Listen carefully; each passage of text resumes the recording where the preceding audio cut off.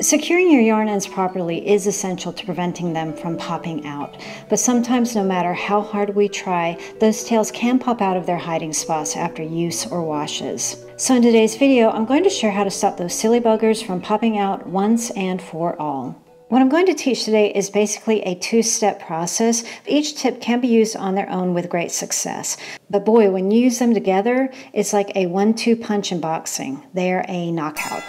So for step number 1, for keeping your tail ends from popping out, bury them. For example, I like to weave my tails in 3 opposite directions, but my goal is always to place my last pass in the thickest place that I can find to bury that tail. So even if I'm in a location that isn't very thick, I'll work my way to a spot that has more stitches. And then when I cut the end, I tug ever so slightly before I cut. That way the yarn can spring back in place under those stitches. Now that's going to work really well for you, but that's not all. We can make this even better with step number 2, which is split your yarn. What I mean by this is that you want to take your tail and actually work into your yarn fibers as you're weaving the end, rather than going under and around those stitches. I recommend that you use a sharp darning needle for this. A standard tapestry needle isn't going to pierce through those stitches. I like to use plastic canvas needles. They have a nice eye for the yarn as well as a point on the tip. But I'd also recommend a chenille needle. These have very sharp points, and the size 18 can usually accommodate most yarn weights. If you've watched any of my videos, you know that I love the Susan Bates finishing needles, and these work great for this because although they're plastic, they have a really sharp point and they go easily through the yarn fibers. You can find the plastic canvas needles and the chenille needles at your local superstore or craft shop, but for the Susan Bates ones, I do have to order online at Amazon, and you can find the link to that in the description box below the video. So again, the goal here as you're weaving in your yarn, you want to go through the stitches rather than around them. This is going to help you bury the yarn even more into the stitches and help hold it in place since it's sitting within the fibers. Snip your yarn as you normally would, bada bing, bada boom, your end is in place.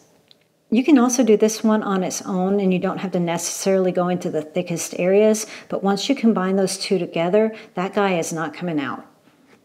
A side note here, it is more difficult to do with chunky yarn because we don't have plies to work into, so I would recommend instead just to add a little stitch with a needle and thread to keep that tail tucked in. I like to do this with my chunky blankets, and it doesn't have to be complicated, just a simple double knot tie and you're good to go. So what about the ends that have already popped out? For this hack, I recommend trying a felting needle to, in essence, needle felt your yarn together. Now, I don't mean to join it together, just to hold it in place. Now, obviously, this works the best with wool yarn, but you can also do it with cotton and acrylic. And that's because you're essentially forcing those fibers to tangle together.